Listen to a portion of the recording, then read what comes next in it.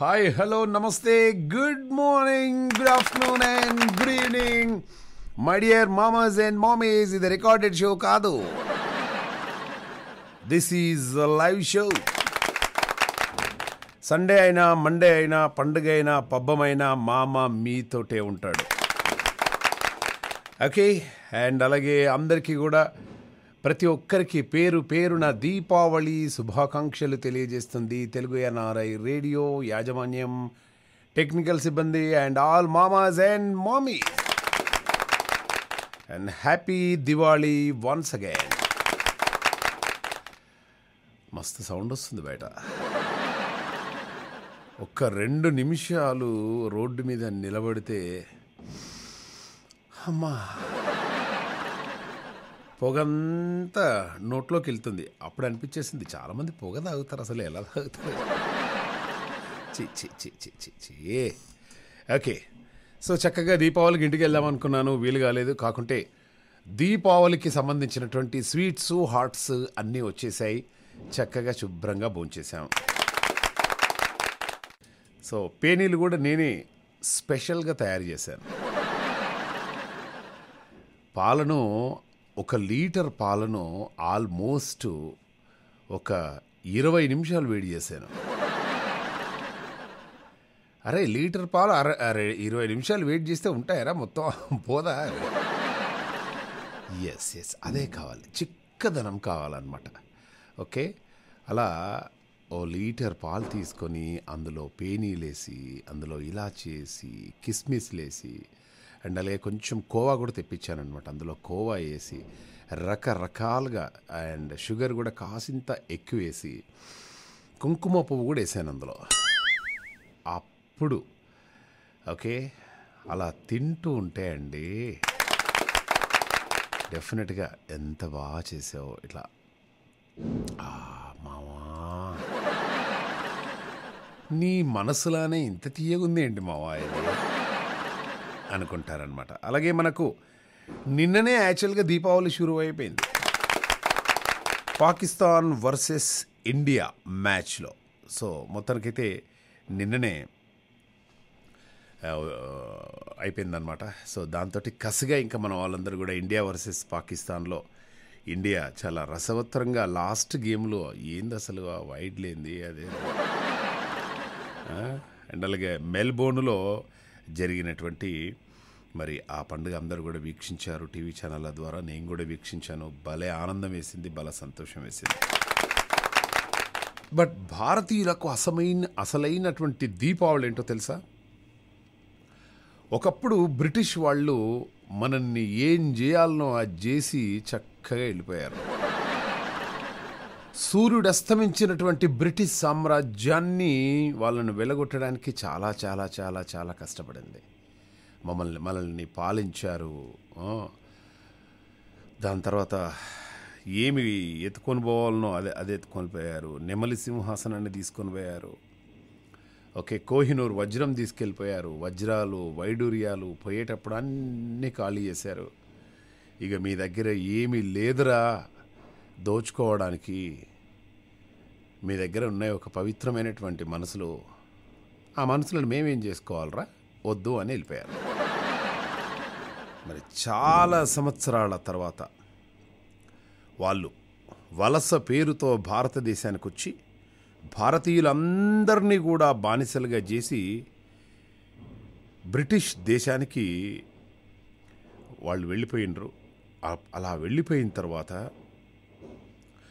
British దేశానికి ఇప్పుడు భారత సంతతి వ్యక్తి ప్రధాని కావడం అనేది మనం జయించినటువంటి గెలుపు. ఓకే, ఒక ఓటమిపై గెలుపు సాధించింది. భారత సంతతి వ్యక్తి ప్రధాని కావడం అనేది అది మామూలు విషయం కాదు. సుమారు 200 ఏళ్ళు మనల్ని పాలించినటువంటి ఆంగ్లేయులకు ఇప్పుడు మనవాడు అక్కడ పరిపాలించనున్నాడు.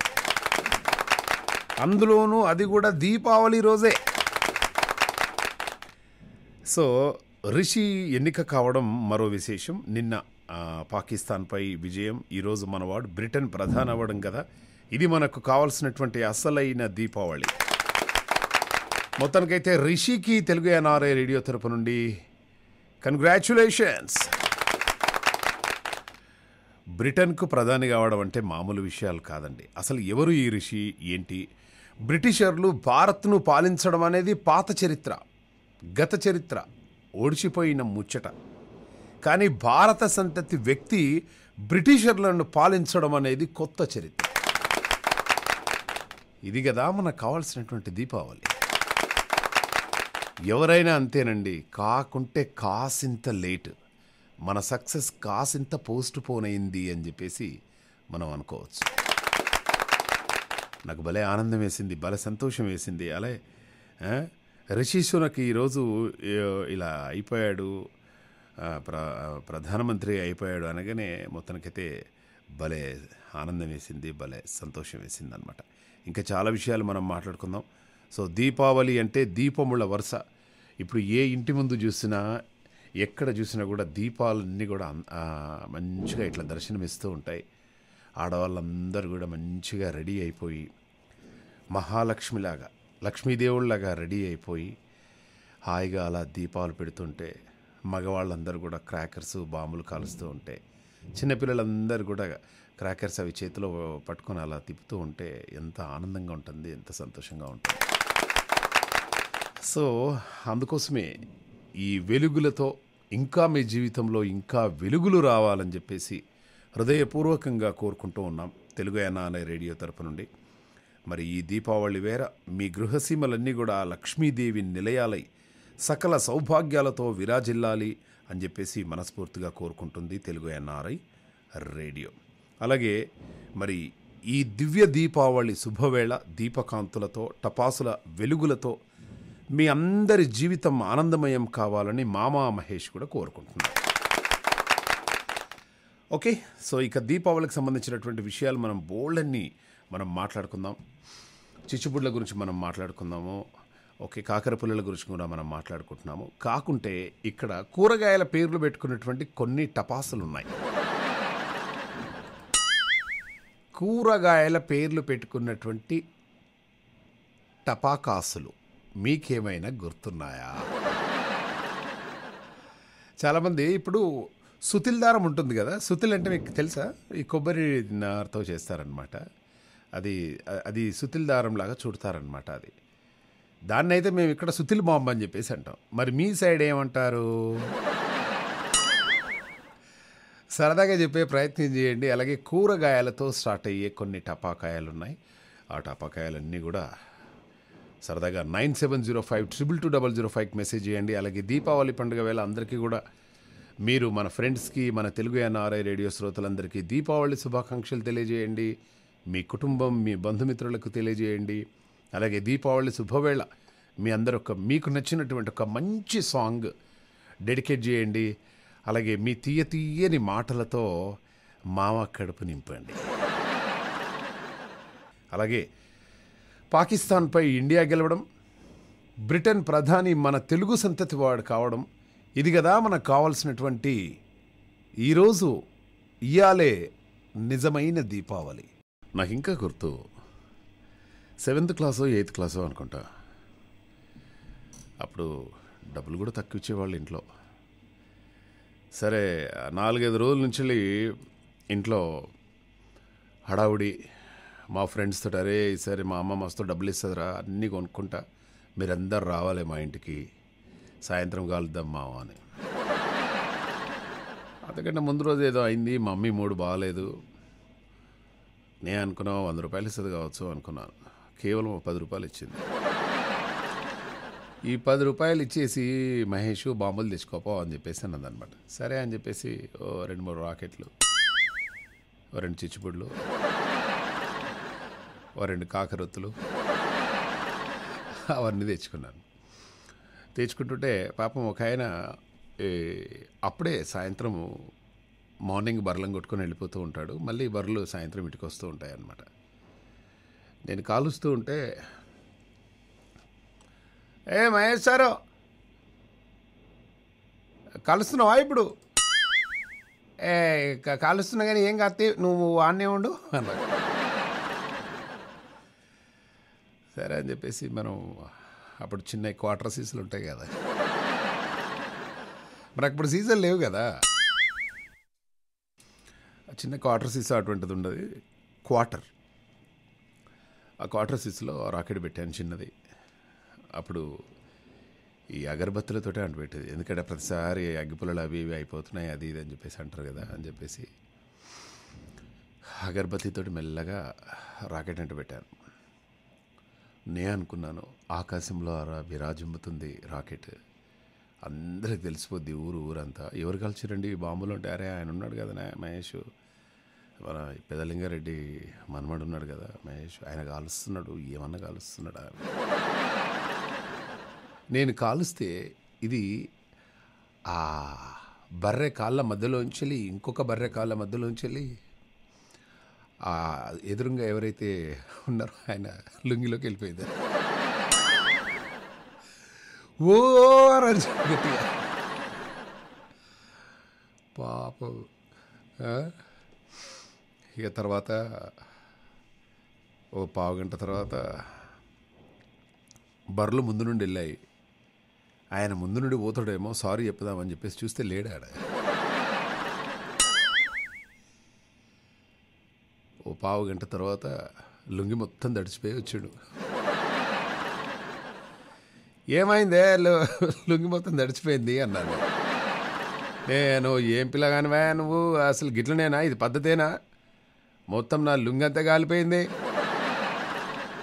ఆ పక్క ఆయన వెంకటేష్ వాళ్ళ ఇంటికి వెళ్ళేసి మొత్తం నీళ్ళని పోసుకొని వచ్చిన లుంగిలా. ఇక ఆయన ఎప్పుడు కనబడ్డా కూడా ఏయ్ రాకెట్ కాలుస్తా అని అనేవాడిని అనమాట. అలాగే రాకెట్ కాల్చేటప్పుడు కూడా కాస్త జాగ్రత్తగా ఉండండి. అండ్ రాకెట్ కాలవడానికి బీర్లు లేకుంటే తెలుసుగా ఏం చేయాలో. గూస్ బంప్స్ అంటే తెలుసా మీకు? Goose bumps. ఎస్, నిన్న ఆస్ట్రేలియాలోని మెల్బోర్న్ స్టేడియంలో జరిగినటువంటి ఇండియా పాకిస్తాన్ క్రికెట్ మ్యాచ్ ఆద్యంతం ఉత్కంఠ భరితంగా జరిగింది. టీమిండియా విజయం సాధించింది, అది మీ అందరికీ తెలుసు. అయితే నిన్న మ్యాచ్ స్టార్ట్ అవ్వడానికి ముందు రెండు దేశాల టీంలు ఈ జాతీయ గీతాలాపన చేస్తాయన్నమాట. అంటే మన జాతీయ గీతాన్ని మనం ఆలపించాలి, వాళ్ళ జాతీయ గీతాలు వాళ్ళు ఆలపిస్తారనమాట. అయితే ఆ టైంలో భారతదేశ జాతీయ గీతం మొదలవగానే ఈ మెల్బోర్న్ స్టేడియంలో దాదాపు 1,00,000 మంది నిలబడి ఏకైక కంఠంతో టీమిండియాతో పాటు జాతీయ గీతాలాపన చేసి వాళ్ళు చేశారండి. ఆ వీడియో ఇప్పుడు మామూలుగా చక్కర్లు కొట్టట్లేదు, ఫెంటాస్టిక్ అనిపించేసింది. అది గూస్ బంప్స్ అంటే. ఓకే, అండ్ అలాగే ఇక ఎవరు ఈ రిషి ఎవరు ఏంటి అని చెప్పేసి నేను కొంచెం ఆయన గురించి ఎంక్వైరీ చేశాను. ఈ రిషి ఎవరబ్బా ఏంటి, రిషి గురించి నేను తర్వాత చెప్తాను. అయితే దానికంటే ముందుగా సరే ఇక నేనేం చేశాను, పాత పేపర్లు ఉంటాయి కదా, ఆ పాత పేపర్లన్నీ తీసుకొని వచ్చేసి ఆ ఇంటి ముందు అవన్నీ కూడా వేసేవాడిని అనమాట. మార్నింగ్ కూర్చుంటామే, అబ్బా మహేష్ పటేల్ గిన్ని బాంబులు కాల్చిండేందమ్మా, ఆ పక్కింటోళ్ళు వాళ్ళు వీళ్ళు అబ్బా ఏమన్నా కాల్చిండా. నా అటువంటి మెంటాలిటీ బండ్ల గణేష్కున్నట్టుంది. ప్రతి ఏడాది ఆయన గ్రాండ్గా సెలబ్రేట్ చేసుకుంటారనమాట. నిర్మాత బండ్ల గణేష్ రెడీ అయ్యారు. షాద్నగర్లోని తన ఇంటి ముందు టపాకాయలుంచి సోషల్ మీడియాలో పోస్ట్ చేశాడు. ఈ ఏడాది ఆల్మోస్ట్ 4,02,340 విలువైన పటాకులు కొన్నట్లు మీడియాతో చెప్పడం జరిగిందనమాట. ప్రతి సంవత్సరం ఈ పటాకులను ఇంటి ముందు పేర్చి ఆయన ఫోటోలు షేర్ చేస్తూ ఉంటాడనమాట. ఇదో రకమైనటువంటి ఆనందం. సో కొందరు అంటే ఎవరి ఇష్టం వాళ్ళది. ఇప్పుడు నాకేంటంటే అన్ని ఫ్యాన్సీ ఐటమ్స్ అంటే ఇష్టం. ఈ బాంబు శబ్దం అంటే కొంచెం భయం నాకు, ఎందుకంటే కొంచెమే ఇష్టం. మరీ ఇట్లా అంటే కర్ణబేరి మొత్తం పగిలిపోయేలా అటువంటి శబ్దం అంటే నిజంగా కూడా నాకు ఇష్టం ఉండదు. ఫన్నీగా అలా కాలిస్తే ఆకాశంలోకి తారాజువ ఎగిరిపోయి కొన్ని 100 వర్ణాలు ఇచ్చేసిందనుకో, కళ్ళు ఆహా అనిపిస్తాయి. అందుకోసమే ఎవరైనా దేశాల్లో ఏదన్నా ఈ ఆటలు ఏమైనా స్టార్ట్ అయినప్పుడు, లేకుంటే వాళ్ళ దేశానికి సంబంధించినటువంటి ఉత్సవాలు జరిగేటప్పుడు క్రాకర్స్ కాల్సారు, అది మాత్రం చూస్తా అనమాట. అయితే మొన్న అమెరికాలో జరిగినటువంటి సంఘటన, వాటర్ ఫాల్స్, అక్కడికి వెళ్ళాను. అక్కడికి వెళ్ళిన తర్వాత నయగరా వాటర్ ఫాల్స్ అనమాట. ఈవినింగ్ ఎగ్జాక్ట్లీ 9 అయింది అక్కడ. నేను అక్కడికి వెళ్ళేవరకు 9 అయింది. వర్షం పడుతూ ఉంది. సరే మనం లక్కీగా ఈ రెయిన్ కోట్ అవన్నీ కూడా తీసుకొని పోయాము. చూస్తే పబ్లిక్ వర్షంలో కూడా లైట్గా డ్రిజిలింగ్ స్టార్ట్ అయిపోయింది అక్కడ. సరే ఏం కాదులే అని చెప్పేసి నేను అలా నయగరా వాటర్ ఫాల్స్ని తనివిదీరా చూస్తూ ఉన్నాను. ఆహా, ఇది కదా, ఎంత అందమైనటువంటి ప్లేస్ ఇది. ఎక్కడెక్కడి నుంచో వాటర్ అంతా వచ్చేసి అలా పై నుండి కిందికి అలా దూకుతూ ఉంటే ఎంత వయ్యారంగా పొగలు అలా రావడము. గజ గజ గజ వణుక్కుంటూ అక్కడున్నాను. అక్కడున్న తర్వాత గైడ్ చెప్తున్నాడు అనమాట, sir you have a you can see fire works at 10 o'clock. ఓ నా 10 o'clock, యా విల్ వెయిట్ అని చెప్పేసి మా టూర్ వాళ్ళందరూ కూడా వెళ్ళి బస్సులో కూర్చున్నారు. నేను ఓ రాజస్థానీ కుటుంబం మాత్రం వాళ్ళు వాళ్ళ భార్య, వాళ్ళ కొడుకు, వాళ్ళ కోడలు ఎవరో వచ్చిండ్రు. నేను ఎట్టి పరిస్థితిలో ఆ క్రాకర్స్ చూడాలి అని చెప్పేసి అక్కడ నిలబడ్డానమాట. 9:45 అవుతుంది. పైనుంచి లైట్ డ్రిజిలింగ్. ఆ దగ్గర ఉంటే ఆ పొగలన్నీ కూడా, వాటర్ పొగలన్నీ కూడా మన వైపు వస్తుంటే ఇంకా ఇంకా ఇంకా తడిసిపోతుంది ముఖం అంతా కూడా. తడిచినా పర్వాలేదు, ఇలాంటి టైంలోనే కదా మనకు కావాల్సింది అని చెప్పేసి ఆ రెయిన్ కోట్ మొత్తం తీసేసి చేతిలో పట్టుకున్నాను. కరెక్ట్గా 10 అయింది. అక్కడ క్రాకర్స్ కాల్చారండి. బాబోయ్, అద్భుతం. ఈ క్రాకర్స్ ఎక్కడి నుంచి కాలుస్తున్నారు ఏంటి అని తెలుసుకుంటే కెనడా వాళ్ళు కాలుస్తున్నారట. అక్కడ పోతే కెనడా, ఇక్కడ పోతే అమెరికా. అది లైట్ డ్రిజిలింగ్లో ఈవినింగ్ టైంలో కళ్ళు మిరుమిట్లు గొలిపేలా ఫస్ట్ టైం నేను అలా క్రాకర్స్ ఎంజాయ్ చేయడం. మరి మీరు ఎప్పుడు ఎంజాయ్ చేశారు? మీకు ఎలాంటి క్రాకర్స్ అంటే ఇష్టం? ఇవన్నీ కూడా చెప్పుకునే ప్రయత్నం చేద్దాం ఈరోజు మన తెల్లారిందో విమామలో. ముందుగా మనతో మాట్లాడడానికి ఎవరో రెడీగా ఉన్నారు, వాళ్ళతో మాట్లాడదాం. నమస్తే అండి. నమస్తే అండి. ఆహా, ఎవరు మాట్లాడుతున్నారు? టీచర్ అమ్మనా? శకుంతల. ఓ శకుంతల అండి. యా, శకుంతల గారు, మీకు దీపావళి శుభాకాంక్షలు అండి. మీకు మీ కుటుంబ సభ్యులందరికీ. మీకు మీ కుటుంబ సభ్యులందరికీ దీపావళి శుభాకాంక్షలు. మీకు కూడా, మన రేడియో శ్రోతలందరికీ కూడా దీపావళి శుభాకాంక్షలు చెప్పండి మీ స్టైల్లో. రేడియో శ్రోతలారా, మీ అందరికీ శుభాకాంక్షలు. దీపావళి వెలుగుల వలె మీ జీవితంలో ఎప్పుడూ ఈ ఒక్కరోజే కాకుండా నిరంతరము వెలుగులు విరజిమ్మాలని విరాజిల్లుతూ విలసిల్లుతూ హాయిగా ఆనందంగా గడిపేయండి. ఓకే, హాయిగా ఆనందంగా గడిపే అంటారు. ప్రతిరోజు ఇలానే, మరి ప్రతిరోజు ఇలానే బాంబులు ఎవరు కాలుస్తారమ్మా? ఇలానే చిచ్చుపుళ్ళు ఎవరు కాలుస్తారు? ప్రతిరోజు ఒక దీపావళి కావాలి, సైలెంట్ దీపావళి. ఇది ఈరోజు పెద్ద పెద్ద సౌండ్లు, పొల్యూషన్. నాకు సౌండ్లు అంటే పెద్దగా నచ్చవు. ఇంట్లో తలుపులు వేసుకొని మీకు ఫోన్ చేశా. ఓకే, అయితే ఢిల్లీలో ఇద్దరు భార్య భర్తలు ఒక ఇంట్లో ఉన్నారనమాట. భార్యనోమో ప్లేట్ పట్టుకుంది, భర్తనోమో అనగానే భార్య టంగన ప్లేట్ కొడుతుంది అనమాట. ఢిల్లీ దీపావళి అని చెప్పేసి అంటున్నారు. ఢిల్లీలో నా స్టైల్లో ఎలా చెప్తానంటే, భార్య పల్లెం అయితే భర్త భార్య పల్లెం అయితే భర్త గోడ. ఈ గోడకి చేరవేస్తే నాకు పల్లెం నిలబడుతుంది. ఓకే, భర్త గోడనా ఏంటి? ఆడ గోడలా నిలబడి చూస్తున్నావు అంటే ఆధారం అండి. ఓ, అందుకోసమే సందులో కలుసుకుంటారా? రెండు గోడలు ఇవి పక్కన సంధిలో కలుసుకుంటాయట. ఇప్పుడు రెండు గోడలు ఎక్కడ కలుసుకుంటాయి చెప్పండి? మూలకే కదా. ఏంటండి? రెండు గోడలు ఎక్కడ కలుసుకుంటాయి? రెండు గోడలు ఎక్కడ కలుసుకుంటాయి? మూలకే కదా.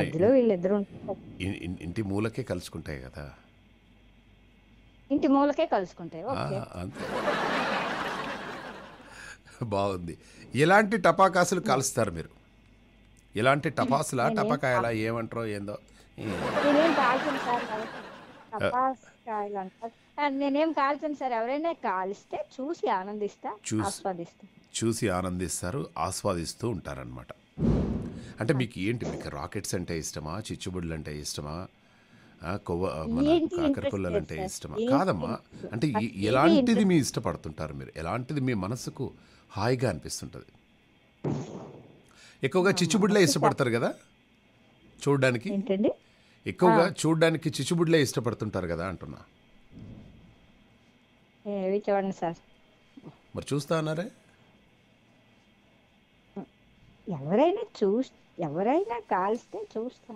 అవునమ్మా, ఈ ఆ అన్ని అందాన్ని. రకాలుగా కాలుస్తూ అవునండి. ఉంటారు కదా, ఎలాంటివి మీకు ఉమ్, ఉమ్, ఉమ్. ఆనందాన్ని ఇస్తాయి అంటున్నా? రాకెట్ ఆనందాన్ని ఇస్తుందా, చిచ్చుబుడ్ల ఆనందం? ఎలాంటివంటే చుచ్చుబుడ్డి, ఇంకేమో వాళ్ళ పేరు ఉంటాయి కదా, తారలు, అవును, అవును. ఏంటిది, చిన్న చిన్నవి, చిన్న చిన్నవి, చిన్న చిన్నవి ఏంటది, చూస్తే చిన్న ఇష్టం అనమాట. చిన్నవి.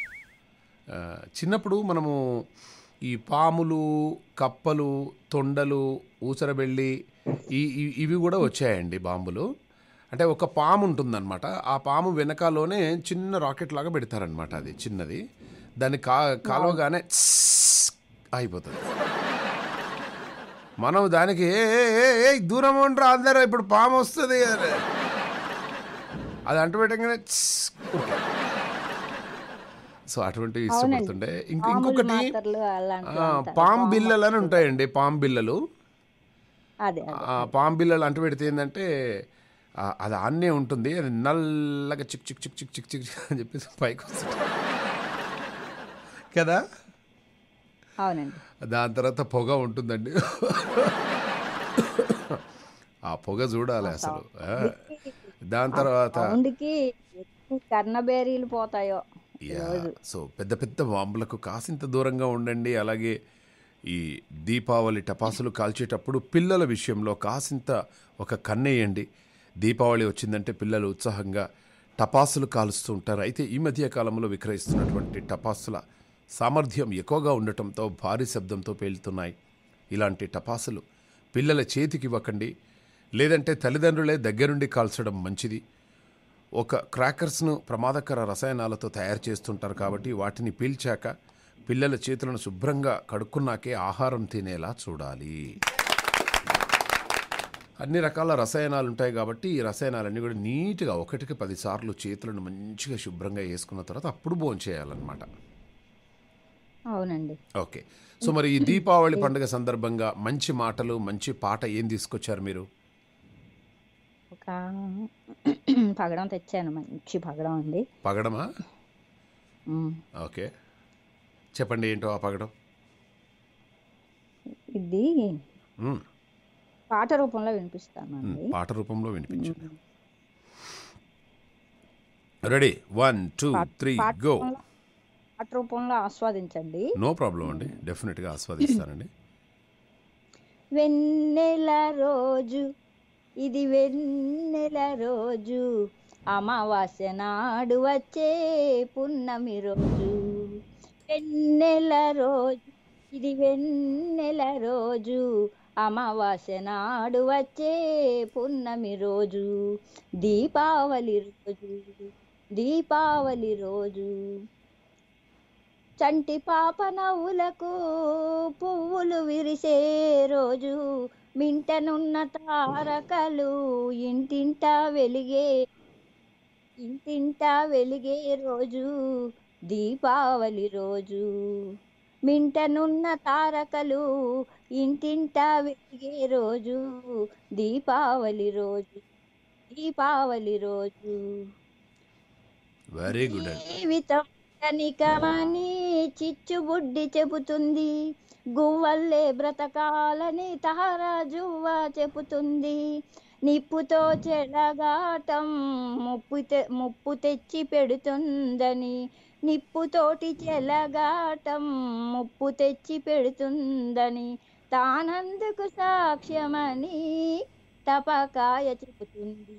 వెన్నెల రోజు, ఇది వెన్నెల రోజు, అమావాస్య నాడు వచ్చే పున్నమి రోజు, పెద్దలంతా పిల్లలుగా మారే రోజు, పల్లెదో పట్టణమేదో తెలియని రోజు.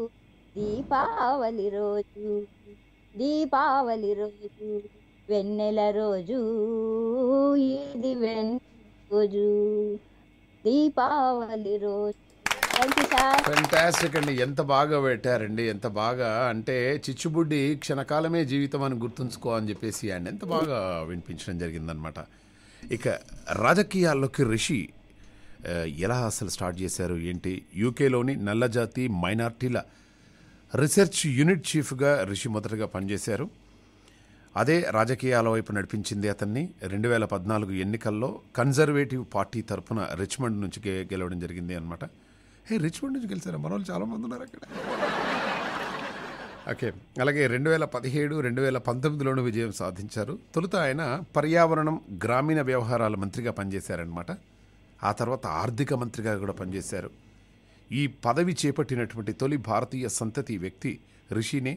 బ్రిటన్ రాణి ట్రెజరీకి చీఫ్ సెక్రటరీగా కూడా ఆయన పనిచేశాడనమాట. దాని తర్వాత ఎవరబ్బాయి రిషి అని చెప్పేసి నేను ఆలోచిస్తుంటే మన ఇన్ఫోసిస్ నారాయణమూర్తి గారి అల్లుడేనట. సో స్టాన్ఫోర్డ్ యూనివర్సిటీలో చదువుతున్నప్పుడు ఇన్ఫోసిస్ కోఫౌండర్ నారాయణమూర్తి గారు కుమార్తె అక్షితతో రిషి సునాక్కి పరిచయం ఏర్పడింది. అది కాస్త ప్రేమగా మారిందనమాట.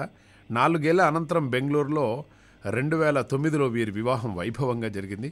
ప్రస్తుతం వీరికి 2 కుమార్తెలు అనౌక్ష్య, కృష్ణ ఉన్నారన్నమాట. కుటుంబానికి రిషి అత్యధిక ప్రాధాన్యాన్ని ఇస్తారు. హిందూ మత ఆచారాలను ఆచరిస్తారు. గోపూజలు కూడా చేస్తారట.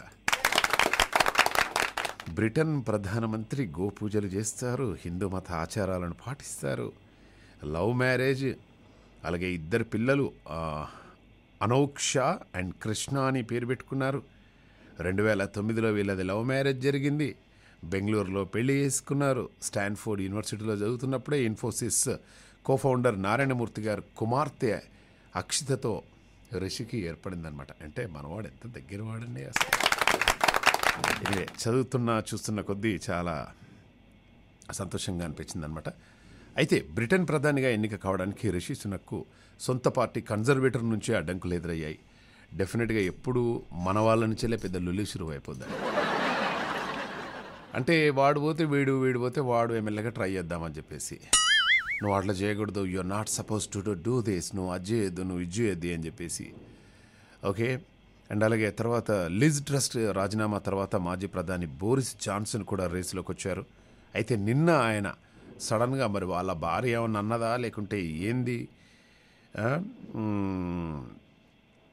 బోరిస్ జాన్సన్ నాకు తెలిసి ఆయనకు వాళ్ళ భార్యకి ఏదో పెద్ద ఎత్తున గొడవ జరిగి ఉంటుంది ఇంట్లో.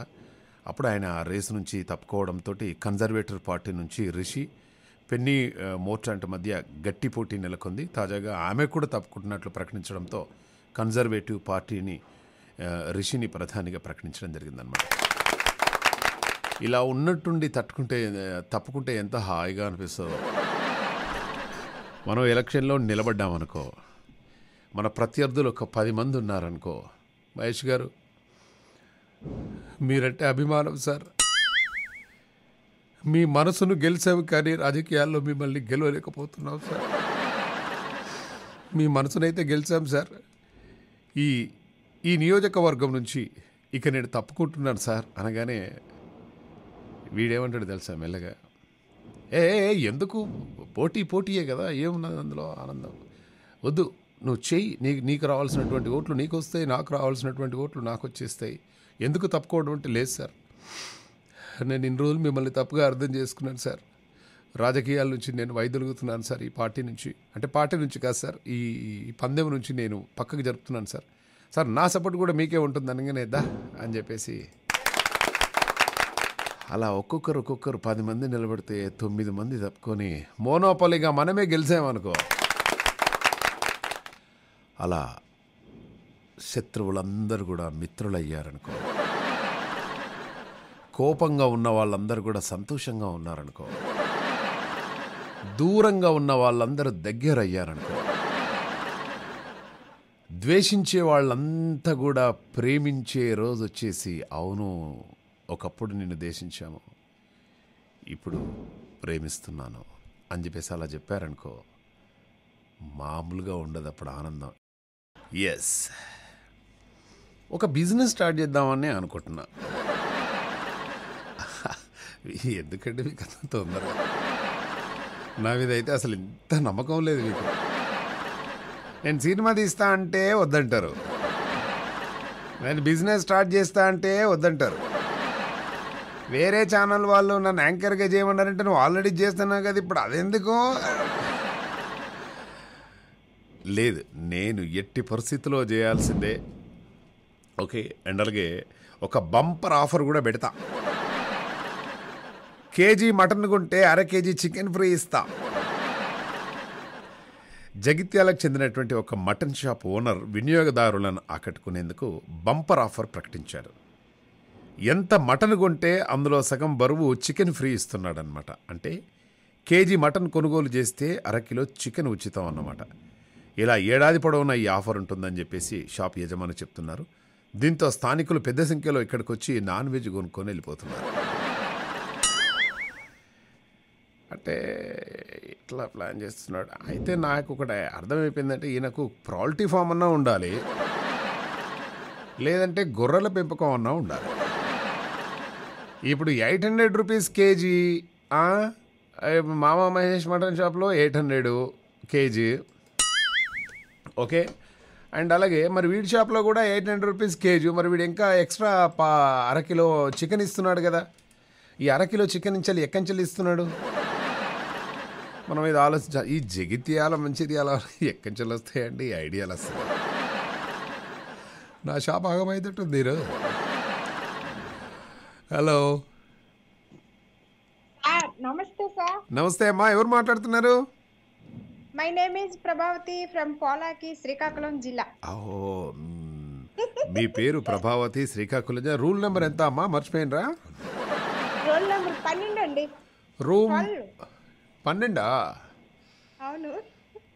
నా రూల్ నెంబర్ అయితే నేను మర్చిపోలేనండి. నేను నిజంగా అది యాదృచ్ఛికంగా వచ్చిందా లేకుంటే ఎలా వచ్చిందో అర్థం కావట్లేదు. అవునా, ఎంత సార్ మీ నెంబరు? ఇక వద్దులే మేడం, మళ్ళీ చదువుకుందాము. వద్దు వద్దు వద్దు. తల్లా రవీందర్ మామ అంటున్నాడు, హాయ్ మామా Mahesh, good morning, happy Deepavali అని చెప్పేసి. థ్యాంక్ యూ వెరీ మచ్ తల్లా రవీందర్ మామ, హ్యాపీ దీపావళి శుభాకాంక్షలు మీకు, మీ కుటుంబ సభ్యులందరికీ కూడా. అండ్ అలాగే వెంకట్ లంక మీకు స్పెషల్ గా తెలియజేస్తున్నాను సార్. ఓకే, అయితే ఒక నిమిషం. మీ కళలో చిచ్చుబుడ్డిలా వెలగాలని, మీ బాధలు లక్ష్మీ బాంబులా పేలాలని, మీ జీవితం రాకెట్ అంత ఎత్తుకు వెళ్ళాలని, మీ ఇంట నవ్వులు భూచక్రంలా తిరగాలని కోరుకుంటూ మీకు, మీ కుటుంబ సభ్యులకు దీపావళి శుభాకాంక్షలు. ఏమన్నా చెప్పారా? ఏమన్నా చెప్పారు? మళ్ళీ చెప్పండి ఒకసారి చూద్దాం. మళ్ళీ చెప్పమంటారు సార్? మళ్ళీ చెప్తాను ఇంకో రకంగా. ఓకే, చెప్పండి. దీపావళి పర్వదిన సందర్భంగా మన తెలుగు ఎన్ఆర్ఐ రేడియో శ్రోతలందరికీ దీపావళి శుభాకాంక్షలు.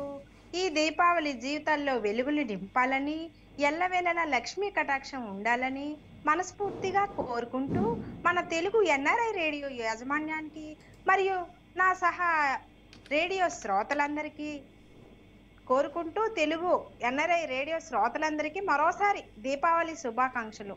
రేడియో శ్రోతలకి, మా ఆర్జే శంకర్ గారికి, సారీ మహేష్ గారికి నా హృదయపూర్వక దీపావళి శుభాకాంక్షలు. సూపర్.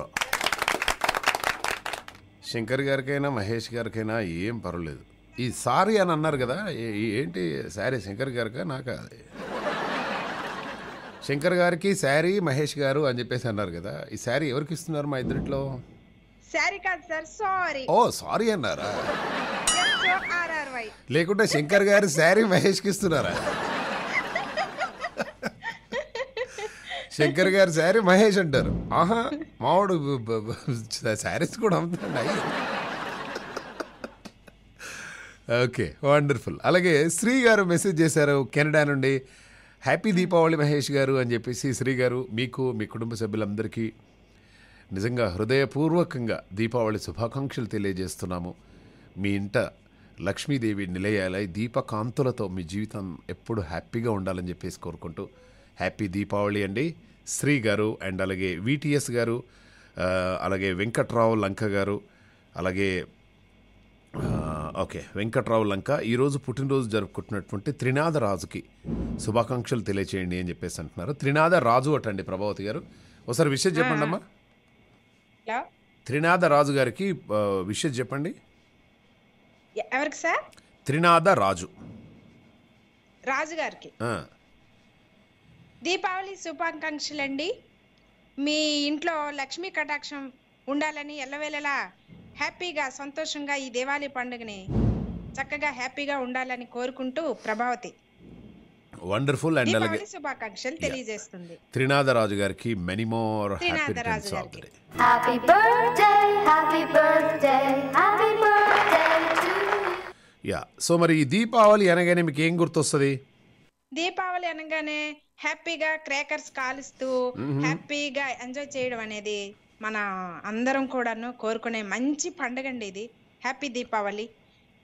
ఓకే, దీపావళి తగు జాగ్రత్తలు అయితే తీసుకోవాలి సార్. ఓకే, అంటే చిన్నపిల్లలు కాటన్ దుస్తులు అవి, మనం పెద్దవాళ్ళం చిన్నపిల్లలు అందరం కూడా కాటన్ దుస్తులు ధరించి అన్ని కూడా కాల్చాలండి క్రాకర్స్ అనేవి. ఓకే, నాకైతే ఎక్కువ ఇష్టం అనేది చుచ్చుబుడ్లు అంటారు చూడు, చిన్న ఇంత ఇలా చిన్న కుండలా ఉంటాయి. ఓకే, అది పేలిస్తారు కదా, అదే పేలదు, అలా పెడతారు, చిన్న పెద్దగా వస్తుంది సౌండ్ లేకుండాను, మంచి వెళ్తురు, చాలా బాగుంటుంది సార్. వెరీ గుడ్ అండి. ఈ దీపావళికి ఎలాంటి ఫుడ్ చేసుకుంటారండి మీ దగ్గర? స్వీట్స్ చేసుకుంటామండి, బూరెలు ఇట్లాంటివి ఎక్కువ స్వీట్ సెక్షన్. ఓకే, ఎక్కువగా జంతికలు బూరెలు ఇట్లాంటివి. ఓ కాదండి, జంతికలు అంటే మళ్ళీ అది వస్తుంది కదా? అవునవును, హాట్ వస్తుంది కదా, స్వీట్ అన్నారు కదా. అవును, స్వీట్ అంటే దేవునికి చోడుపిండి ఉంటుంది, రాగులు, అది అట్టుపోసి పెడతారండి దేవుని మూల. ఓకే, లక్ష్మీదేవికి మన ఇలవేలు పైన లక్ష్మీదేవి ఈ రోజు స్వరూపం. ఆ లక్ష్మీదేవి అంటే మనకి చాలా ఆడవాళ్ళకి ప్రీతికరమైన లక్ష్మీదేవి తల్లి.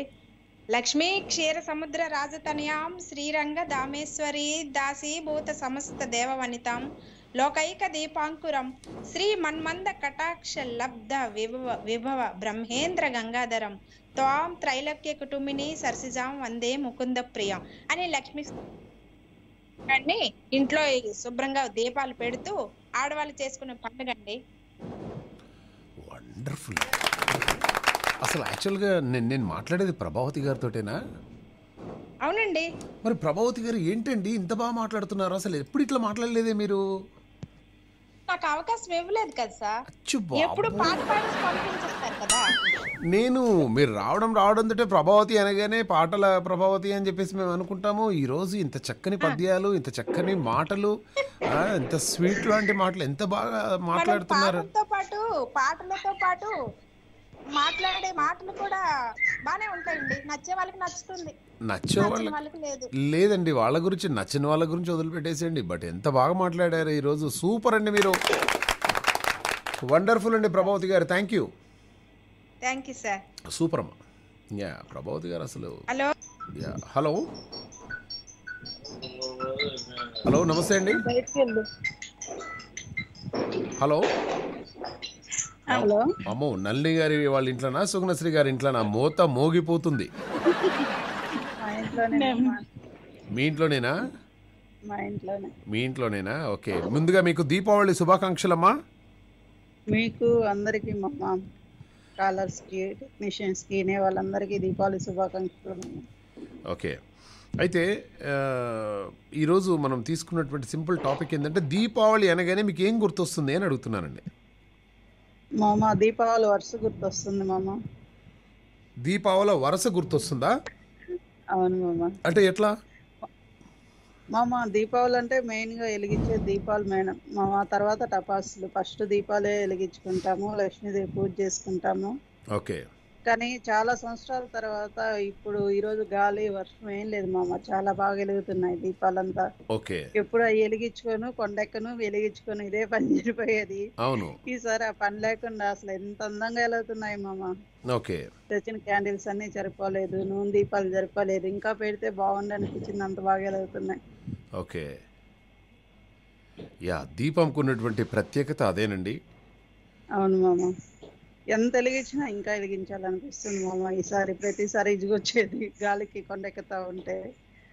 ఈసారి గాలి లేదు, వర్షం లేదు, బాగా వెళ్తున్నాయి మామ. గాలి లేదు, వర్షం లేదు, క్లైమేట్ కూడా చల్లగా. ఇక్కడ హైదరాబాద్లో నేను చాలా రోజుల క్రితం అంటే ఈ ఒకటి కొనుక్కున్నాను కంఫర్టర్ అని. అది ఎప్పుడూ ఉపయోగపడలేదు, బట్ నిన్న నైట్ మాత్రం ఉపయోగపడిందండి. ఆహా, చల్లగా అనిపించేసి బెడ్షీట్ లైఫ్లో నిన్న కప్పుకున్నా నేను. చెప్పండి. 10 years బ్యాక్ వాటర్ లో వెలిగే దీపాలు ఉండేవి మామ. ఎప్పుడు వెలిగిద్దామన్నా వర్షం గాలి వెలిగేది కాదు. ఈ సంవత్సరం వెలిగించాం మామ. వాటర్లో వెలిగే దీపాలా? మామ ఆ వాటర్లో ఎట్లా వెలిగిస్తారమ్మా దీపాలు? అవి ప్లాస్టిక్ వస్తాయి మామ. వాటిల్లో నూనె పోసి ఒత్తేసి వెలిగించమే మామ. ఒత్తేసి వెలిగించడమే కదా. అవును. ఎస్ అలా ఇప్పుడు బతుకమ్మ అప్పుడు కూడా అలానే దీపం అలా ఆ పువ్వులన్నీ కూడా తేలుతూ ఉంటాయి అన్నమాట. అలా చక్కగా వెళ్ళిపోతూ ఉంటుంది. ఆ గంగా నదిలో అలా అలా అలా వెళ్ళిపోతూ ఉంటుంది. భలే ఉంటుందండి. ఇంకా బట్ అదేంటో తెలియదండి, దీపం చూడగానే మనస్సులో మనకు తెలియకుండానే ఒక వెలుగు. మీరు ఎప్పుడన్నా గంగా హారతి చూసారా? చూసాను మామ. ఇచ్చాను కూడా మామ. గంగా హారతి అంటే మీరు కదా అయ్యగారులు ఇస్తూ ఉంటారు అక్కడ గంగాదేవి దగ్గర నిలబడేసి. మామ అదృష్టం ఏంటంటే ఒక దగ్గర నన్ను పిలిచి నా చేతికి ఇచ్చారు మామ. అవునా? అవును మామ. పూజారులు వచ్చి వాళ్ళు దీది రా అంటే నేను ఆశ్చర్యపోయాను మామ. పిలిచి ఈరోజు గుర్తుగా చెప్తున్నాను. ఫస్ట్ లో ఒత్తులు వేయమన్నారు, సరే ఆపేస్తారు అనుకున్నాను. నూనె వేయమన్నారు, వెలిగిమన్నారు. ఇంకా నా చేతికి ఇచ్చేసారు మామ ఏమని చెప్పి. అస్సలు ధన్యం అయిపోయింది మామ లైఫ్. ధన్యం అయిపోయారు మామ. చాలు ఇక ఇక ఇక అయిపోయా, ఇక ధన్యం అయిపోయింది అని చెప్పేసి అయిపోయా. మాకు మిఠాయి తిన్నంత. ఒక్క నిమిషం ఆగమ్మా. ఒక్క నిమిషం ఆగండమ్మా. ముందుగా చిమ్మపూడి శివమూర్తి గారు లైన్లో ఉన్నారు సైలెంట్గా. ముందుగా ఆయనకు దీపావళి శుభాకాంక్షలు గురువుగారు. గురువు గారు వచ్చారంటే దీపావళి వచ్చినట్టేమమ్మా. అవునండి. యా, గురుగారు లైన్లో ఉన్నారు. ముందుగా నళిని గారు మీరు ఏదో చెప్పడం, చాలా ఇంట్రెస్టింగ్ ఏదో చెప్పడానికి ట్రై చేస్తున్నారమ్మా. నళిని గారు. ఏం లేదు మామ. గురుగారండి నమస్కారం. కాదు ఏదో ఇంట్రెస్టింగ్ టాపిక్స్, ఏదో తట్టుకోలేనటువంటి ఆనందం. మహేష్ గారు ఒక విషయం మీకు విషయం చెప్పాలి. ఈ పక్కింటి దీప ఉంది కదా అన్నట్టు స్టార్ట్ చేశారు మీరు. చెప్పు, ఎవరా దీప? ఏం లేదు మామ, లేదు మామ. అదేదో ప్రభాస్ సినిమాలో దీప గుర్తొస్తుంది మామ, దీపావళి పాట. అవునా? పాట సినిమా గుర్తొస్తుంది. ఏమండి ఆమె ఎవరు? మిర్చిలోనా? మిర్చియా? తొందరగా చెప్పాలి. బాగుంటుంది మామ పాట. అదే ఎందులో బాగుంటుంది మీరు? ఓకే, మీకు నళిని గారు మీకు దీపావళి అనగానే ఏం గుర్తొస్తుందండి? ఓకే, థ్యాంక్ యూ సుగుణశ్రీ గారు. దీపావళి అనగానే ఏం గుర్తొస్తుంది? ఏముంది, మామూలుగా పండగ అంటే ఆ పండగ మహత్యం ఏంటన్నది తెలుసు, నాకు స్టోరీ తెలుసు. పండుగ స్టోరీ ఏంటో చెప్పండి. అసలు యాక్చువల్గా దీపావళి రోజు దీపాలు ఎందుకు పెడతారు చెప్పండి. దీపావళి రోజు నరకాసురుడి వధ చేశారు కదా సత్యభామ. అసలు నరకాసురుడు ఎవరంటే సత్యభామ కుమారుడే, భూదేవికి పుట్టినాడు. నరకాసురుడు ఏం చేస్తాడు పాపం, ఎందుకు పుడతాడంటే ఫస్ట్ ఒక రాక్షసుడు ఏం చేస్తాడు, భూదేవిని చాపలా చుట్టేసి నదిలో వదిలేస్తాడు. భూదేవిని హింస పెడితే ఈ భూదేవి వెంటనే విష్ణుమూర్తిని కోరుకుంటుంది, నన్ను రక్షించండి, ఇలా చేస్తున్నాడు ఇతను అని.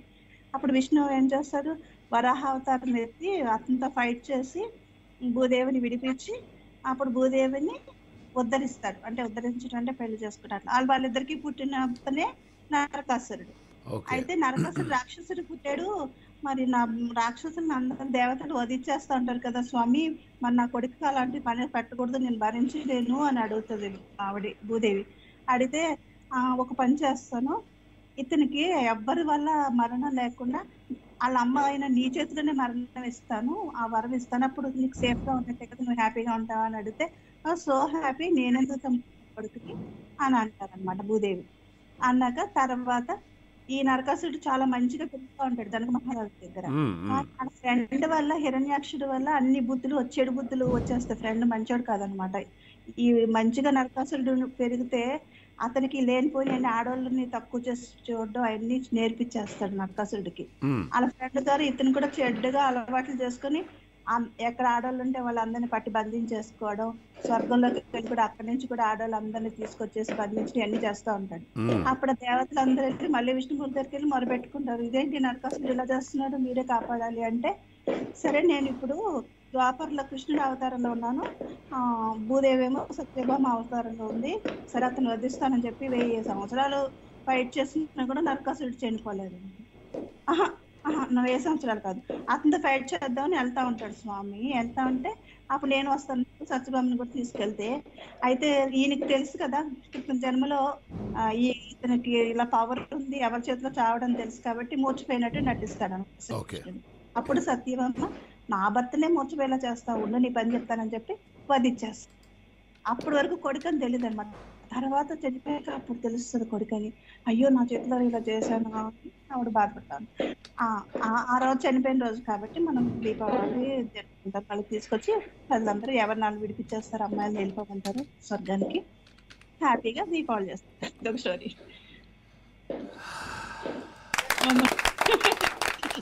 నేను స్టవ్ మీద నీళ్లు పెట్టి అందులో టీ పొడి వేసి ఇలాచీలు దంచుకొని అలాగే అవన్నీ వేసి ఛాయ్ తాగి మళ్ళీ అక్కడ పెట్టుకొని మళ్ళీ వేడి చేసుకుందామని పోతున్నాడు నేను. సూపర్ సూపర్ సూపర్, చాలా గ్రేట్. మీ ఓపిక మెచ్చుకోవాలి మామ. మీరు ఎలా మాట్లాడతారా అంతసేపు అని నేను అనుకుంటాను. అసలు ఎడ తెరిపి లేకుండా మాట్లాడుతూనే ఉంటారు 2 hours. అసలు నీకు విషయం తెలుసా, చాలా నేర్చుకోవాలి మిమ్మల్ని చూసి. ఓపికకి సహనానికి ప్యాంటు షర్టు, ఓకే, అలాగే బూట్లు సాక్స్లు, చేతికి వాచ్, చేతిలో ఐఫోన్, చేతిలో ఇయర్ పాడ్స్ కాదు అంటే సహనానికి. ఓకే, సహనానికి ఇంకేదో అన్నారు మీరు వర్డ్ ఇంతకుముందు, సహనానికి ఓర్పుకి. ఓర్పుకి వాటికి ప్యాంటు షర్ట్ వేస్తే మనమే. ఓకేనా, థ్యాంక్ యూ సో మచ్ అండి నల్లి గారు. All right ma'am, super, happy Diwali మామ. థ్యాంక్ యూ మ్యామ్, మీకు మీ కుటుంబ సభ్యులందరికీ బాబా. అలాగే చిమ్మపూడి శ్రీరామూర్తి గారు రావడం జరిగింది. చిమ్మపూడి శ్రీరామూర్తి గారికి తెలుగు భాషకు ప్యాంటు షర్టు వేసి లేదంటే తెలుగు భాషకు పంచకట్టగడితే ఆయన్నే ఇంకెవరు. అయ్యా గురుగారు నమస్కారం. హరి ఓం, నమస్కారం అండి. ఎలా ఉన్నారు గురువు గారు? దీపావళి శుభాకాంక్షలు అండి. ఇవాళ మీరు వస్తారని అనుకోలేదండి. అనుకోలేదు కదా. దీపావళికి దాదాపు 3 సంవత్సరాల నుంచి మీరే గుర్తొస్తున్నారండి. ఎందుకంటే తారా జువ్వలు వెలిగించాలంటే ప్రతి సంవత్సరం సీసాలు ఇచ్చేవారండి మీరు. ఇవాళ సీసాలు దొరకలేదండి, మాకు పెద్ద ఇబ్బంది అయిపోయిందండి. అయ్యయ్యో, మీరు ఒక్క మాట చెప్తే నేను సీసాలు తీసుకొచ్చేవాడిని కదా గురువు గారు. చాలా ఇబ్బంది అయిందండి. అయ్యా వేస్ట్ అయిపోయాయండి. మీరు ఒక పని చేయండి గురువు గారు, ఈ సీస పద్యంలో పద్యాన్ని పాడేసేయండి, సీస మిగులుతుంది, సరిపోద్ది.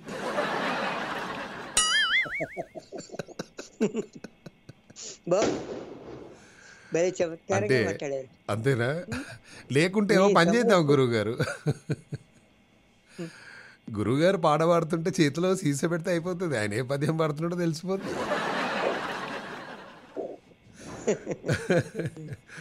చెప్పండి గురుగారు. దీపావళి అంటే 2 సందేశాలు మనకు. ఓకే, చీకటి పారద్రోలే కాంతి ఎలా విస్తృతంగా పరివ్యాప్తం అవుతుందో అదేవిధంగా అజ్ఞానాన్ని తొలగించి జ్ఞానాన్ని పంచాలి. ప్రతి వాడి దగ్గర ఏదో జ్ఞానం ఉంది, ఏదో తెలిసిన విషయం తప్పకుండా ఉంటుంది, దాన్ని పంచాలి, 10 మందికి పంచాలి అని ఒక సందేశం. రెండవ సందేశం ఏంటంటే, కొడుకు దుర్మార్గుడు అయినప్పుడు తల్లి ఏమాత్రం భరించకుండా ఖచ్చితంగా వాడి తగిన దండన విధించాలి అని సత్యభామ నరకాసురుని ఏ విధంగా కొడుకును చంపిందో ఆ విధంగా ఏమాత్రము ఇప్పుడు చట్టాల నుంచి కొడుకుల్ని కాపాడటం, బిడ్డల్ని కాపాడటం, వాళ్ళని ఎక్కడెక్కడో పంపించేసేయడం, వీసాలకి పంపించేసేయడం అట్లాంటివి జరగకుండా ఖచ్చితంగా చట్టానికి అప్పగించాలి. కొడుకు దుర్మార్గుడైనప్పుడు తల్లి ఏమాత్రం వాడిని కాపాడటానికి ప్రయత్నించకూడదు అనే ఒక దివ్యమైనటువంటి భవ్యమైనటువంటి సందేశం మనకు సత్యభామను అవకాశం చంపడం వల్ల మనకు అందుతుంది అన్నమాట. వండర్ఫుల్. కాబట్టి దుర్మార్గుడైనప్పుడు ఖచ్చితంగా దండించాల్సిందే తల్లి. వాత్సల్యాన్ని పక్కకు పెట్టాలి, ప్రేమను పక్కకు పెట్టాలి. అది సందేశం. వెరీ వెల్ సెడ్ గురుగారు, చాలా చక్కగా అనిపించేసింది. మరి అవునండి అవునండి. సో చీకటి అవునండి అవునండి ఈరోజు చాలా డిసప్పాయింట్. నేను ముందు డోర్ పెట్టాను గురువుగారు, ముందు ఫ్రంట్ ఆఫీస్ డోర్ పెట్టేశాను, మధ్యలో ఈ డబ్బింగ్ డోర్ పెట్టేశాను, అండ్ అలాగే మా కిచెన్ డోర్ పెట్టేశాము, అలాగే ఇంకొక డోర్ పెట్టేశాము, బాత్రూమ్ డోర్ పెట్టేశాము, అలాగే ఈ radio room on air room door పెట్టేశాను. ఇన్ని డోర్లు పెట్టినా కూడా నేను ఆ శబ్దాన్ని నేను నియంత్రించలేకపోతున్నానంటే మనం ఏం చేయలేము గురుగారు. ఎక్కడో తెరిచి ఉంచారు ఏదో మొత్తం మీద. హృదయము మనసు కూడా మూసేసాను గురుగారు. వేరే వాళ్ళు లోపల రావడానికి వీల్లేదు, లోపల ఉన్న వాళ్ళు బయటికి పోవడానికి వీల్లేదు. వండర్ఫుల్. ఏమైనా వినిపిస్తారా ఇంకా పండుగ రోజు మతలాభులు? పాట వినిపించేదా నేను రాసిన పాట? మరి మీ మనకు అదే కదా మనకు కావాల్సింది. వెలిగించుదామా దీపాలు, తొలగించు మనలోని పాపాలు, బోసిన ఊల వంటి దీపాలు, బల్లె పువ్వుల వంటి దీపాలు, నిండు జాబిలి వంటి దీపాలు, పండు వెన్నెల వంటి దీపాలు, చీకట్ల పోద్రోలు దీపాలు, ఇక్కట్లనే బాపు దీపాలు, వెలుగు పూలను పెంచు దీపాలు, తెలుగు తేనెల పంచు దీపాలు, కంటి పాపల వంటి దీపాలు, ఇంటికేసిరి వంటి దీపాలు, మంచి మనసులనిచ్చు దీపాలు, వంచకులనే మార్చు దీపాలు, కోపాల తొలగించు దీపాలు, మురిపాలనందించు దీపాలు, దీపాల వెలిగించు దీపాలు, దీపావళి నాటి దీపాలు, వెలిగించు రామా దీపాలు, తొలగించు మనలోని పాపాలు. దీపాలన్నీ కూడా మనలోని పాపాలన్నీ కూడా తొలగించాలని చెప్పేసి దీపావళి శుభాకాంక్షలు చాలా అద్భుతంగా తెలియజేశారు చిమ్మపూడి శ్రీరామూర్తి గారికి. ధన్యవాదాలు గురుగారు. Thank you so much. అంతే అంటే గురుగారు ఎప్పుడైనా కూడా అవును వరంగల్ వెళ్దాం అనుకున్నాను, కొన్ని సాంకేతిక కారణాల వల్ల వెళ్ళలేకపోయారు గురుగారు. ఓకే, సో అందుకోసం ఈసారి ఖచ్చితంగా మీతో సెలబ్రేట్ చేసుకోవాలి అని చెప్పేసి అలానే ఆగిపోయాను. ధన్యవాదాలండి. సో మనం అంటే వెళ్దాం, దీపావళికి ఇంటికి వెళ్ళలేదని చెప్పేసి చిమ్మపూడి శ్రీరామూర్తి గారు చెప్తున్నారు. వెళ్దాం వెళ్దాం వెళ్దాం వెళ్దాం వెళ్దాం వెళ్దాం అని చెప్పేసి అనుకున్నాను. లాస్ట్ మూమెంట్లో ఆగిపోవాల్సి వచ్చేసింది. నేను చెప్తూనే ఉన్నాను, అరే అంటే నేను రాను రాను రాను వస్తా వస్తా వస్తా అని చెప్పేసి సడన్గా రాను అని చెప్పాను. చాలామంది ఏం చేస్తారంటే వస్తా వస్తా అని చెప్పేసి వాళ్ళు రాను రాను రాను అని చెప్పేసి వస్తూ ఉంటారు. ఓకే, అలాగే ఆఫ్ఘనిస్తాన్లో సంబరాలు చేసుకుంటున్నారంటండి మనోళ్ళు. ఆఫ్ఘనిస్తాన్ పౌరులు మన దేశం వైపు ఉంటారని మరోసారి నిరూపితమైంది. నిన్న పాక్పై ఆఖరి బంతికి భారత్ విజయం సాధించడంతో మన దేశంతో పాటు ఆఫ్ఘన్లోనూ సంబరాలు కూడా చేసుకున్నారట. టీవీ చూస్తూ ఇండియా గెలవగానే మన దేశానికి సపోర్ట్ చేస్తూ గట్టిగా అరిచారట. ఆఫ్ఘన్ అభివృద్ధికి మనం నిధులివ్వడంతో పాటు ఇటీవల ఆసియా కప్ సందర్భంగా పాక్ అభిమానులు ఆఫ్ఘన్ అభిమానులపై దాడి చేయడం కూడా వారి కోపానికి ప్రధాన కారణం అని చెప్పేసి అంటున్నారు. ఆఫ్ఘనిస్తాన్ అభివృద్ధికి మనోళ్ళు నిధులు ఇచ్చారట. That's really fantastic. అలాగే అవమానాల నుంచి అధికారం దాకా ఎన్ని అవమానాలు అయినా మీరు అవమానం కానిది ఎప్పుడండి? ఎప్పుడు అంటే జీవితంలో ప్రతి ఒక్కరు ఎప్పుడో ఒకసారి ఒకరి దగ్గర అవమానం అవుతూనే ఉంటారు కదా. బట్ ఆ అవమానం అనేది అభివృద్ధి వైపుకు తోడైతే అద్భుతంగా ఉంటుంది. అభివృద్ధి సాధించేసి అరే ఇదిరా మనం అంటే అనే రోజు రావాలి. దాదాపు 200 ఏళ్ళు భారతదేశాన్ని కుట్రలు కుతంత్రాలతో ఏలారు ఆంగ్లేయులు. ఇప్పుడు అదే బ్రిటిష్ గడ్డను ఓ భారత సంతతి వ్యక్తి రిషి సునాక్ రైట్ రాయల్గా పరిపాలించనున్నారు. ఇది అతనికి కాదు, యావత్ భారతదేశానికి గర్వకారణం. బ్రిటిష్ పాలనలో ప్రభుత్వ కార్యాలయాల్లో కూర్చోవడానికి కుర్సీ నషీన్ అనే పత్రం ఉండాల్సిందే. అలాంటి నిబంధన పెట్టి అవమానించినటువంటి ఇంగ్లాండ్ సింహాసనంపై కూర్చొని రిషి ఇప్పుడు ఆదేశాలు ఇస్తున్నారు. రిషి, నువ్వు మామూలు వ్యక్తి కాదు భయ్, నువ్వు మహర్షివి నువ్వు. ఓకే. అండ్ అలాగే సో మొత్తానికైతే ఆయన రాజకీయాల్లోకి అలా అడుగుపెట్టాడు. మనకు అసలైనటువంటి దీపావళి ఆయన ఇన్ఫోసిస్ నారాయణమూర్తి అల్లుడు. సో మొత్తానికైతే ఇక మోర్డాంట్ తప్పుకోవడం వల్ల ఇలా జరిగిందనమాట. సో యాక్చువల్గా ఈ రిషి సునాక్ గ్రాండ్ పేరెంట్స్ వీళ్ళందరూ కూడా పంజాబ్కి చెందిన వాళ్ళట. మొదట వీళ్ళు ఆఫ్రికా, అక్కడి నుంచి 1960లో యూకేకు వెళ్ళి స్థిరపడ్డారు. రిషి తండ్రి యశ్వీర్ వైద్యుడిగా పనిచేసేవారు, తల్లి ఉషా ఫార్మసీ షాపును నిర్వహించేవారు. వీరిద్దరికి 1980 మే 12న రిషి సునాక్ జన్మించారనమాట. ఈయన ఆక్స్ఫర్డ్లో ఫిలాసఫీ అండ్ అలాగే పాలిటిక్స్, ఎకనామిక్స్లో MBA పూర్తి చేశారు. 2001-2004 మధ్య గోల్డ్మెన్ సాక్స్లో విశ్లేషకుడిగా కూడా ఆయన పనిచేయడం జరిగిందనమాట. అలాగే భారత్ను బ్రిటిషర్లు పాలించడం అనేది అంటే ఇప్పటివరకు మనం చదివినటువంటి ఒక చీకటి చరిత్ర. కానీ భారతీయుడు బ్రిటిషర్లను పరిపాలించడం అనేది మన భవిష్యత్ తరాలు సగర్వంగా చెప్పుకునే ఒక కొత్త చరిత్ర.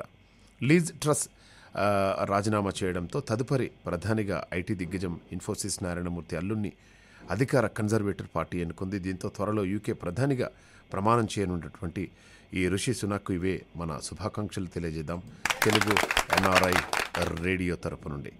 సో ఇక ఎడారిలో మొక్కలు మొలుస్తాయా? ఓకే. మెడుబారినటువంటి వృక్షం మళ్ళీ చిగురిస్తుందా? కళ్ళల్లో రాలిపోయినటువంటి నీళ్ళన్నీ కూడా మళ్ళీ ఉంటాయా? అసలు ఎడవడానికి కన్నీళ్ళు ఉంటాయా? ఇవన్నీ ఓల్డ్. డెఫినెట్గా every dog has its own day, no problem. ఎడారిలో కూడా రంగురంగుల పువ్వులన్నీ కూడా మొలకెత్తుతూ ఉన్నాయి.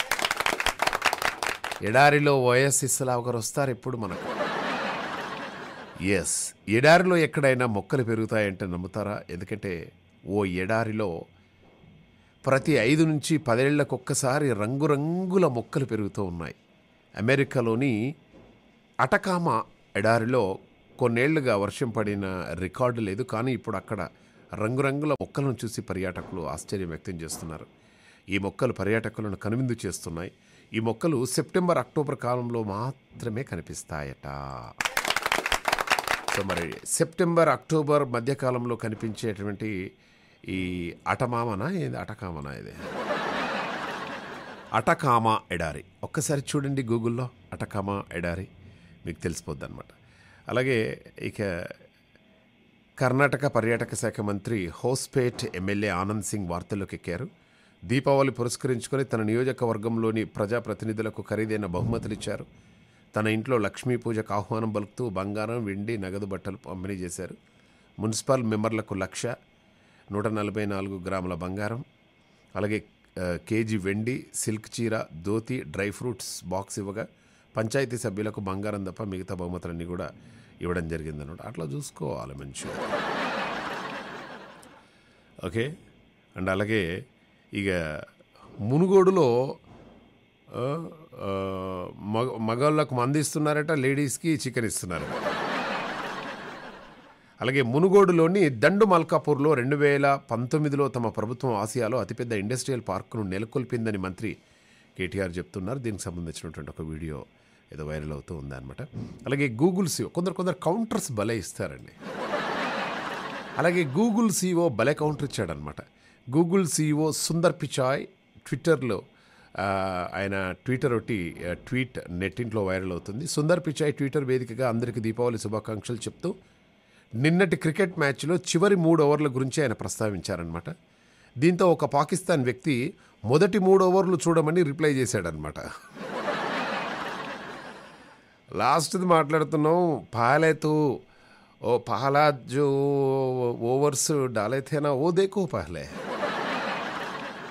అనగానే వెంటనే సుందర్ పిచ్చాయి కూడా అది కూడా చూశాను, భువి హర్షదీప్లో అద్భుతమైనటువంటి బౌలింగ్ చేశారు అంటూ అని చెప్పేసి కౌంటర్ ఇచ్చాడు.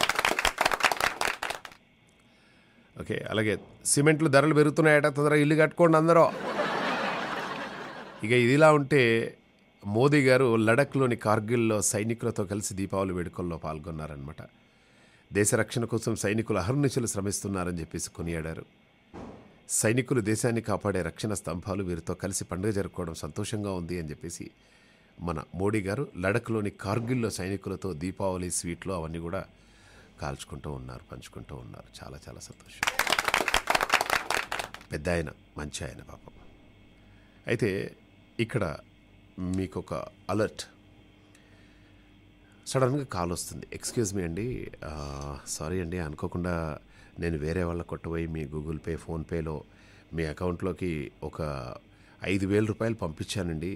And can you please transfer that 5,000 rupees to my account అండి. ఐఎమ్ రియల్లీ సారీ అండి, గూగుల్ పేలో ఒక నెంబర్ కొట్టిపోయి ఒక నెంబర్ కొట్టాము అంటే మోసగాళ్ళు రోజుకో రూపంలో రెచ్చిపోతున్నారట. ముందుగా కొంత మొత్తాన్ని మీ ఖాతాలో జమ చేస్తారు, ఆ తర్వాత పొరపాటున మీ ఖాతాలో డబ్బు జమ చేశాం, ఈ లింక్ ద్వారా తిరిగి పంపండి అని చెప్పేసి ఈ లింక్ పెడతారనమాట. దాన్ని నొక్కగానే మనకు సంబంధించినటువంటి డీటెయిల్స్ అండ్ అవన్నీ కూడా వెళ్ళిపోతున్నాయట, ఫొటోస్ కూడా వెళ్ళిపోతున్నాయట, అండ్ అలాగే వీడియోలు కూడా వెళ్ళిపోతున్నాయట. సో అటువంటి కాల్స్ని ఎట్టి పరిస్థితుల్లో నమ్మొద్దు. తెలియని లింక్స్ను ఎట్టి పరిస్థితుల్లో దయచేసి నొక్కొద్దు. ఓకే, అండ్ అలాగే ఇక ప్లాస్టిక్ కప్పులతో తప్పదు ముప్పు అని చెప్పేసి రేపు యాదాద్రి ఆలయం ఉంటుంది కాబట్టి మీరు అటు సైడ్కి ఇట్లా వెళ్ళారు.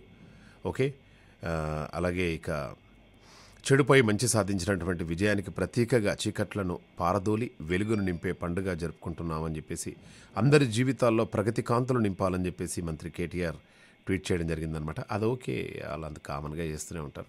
But what's new? మా అమెరికా గురించి చెప్పండి, మా ఆస్ట్రేలియా గురించి చెప్పాను కదండి. Bharat India match, Pak India match మెల్బోర్న్లో జరిగిందని చెప్పేసి ఆస్ట్రేలియా వాళ్ళకి చెప్పాను.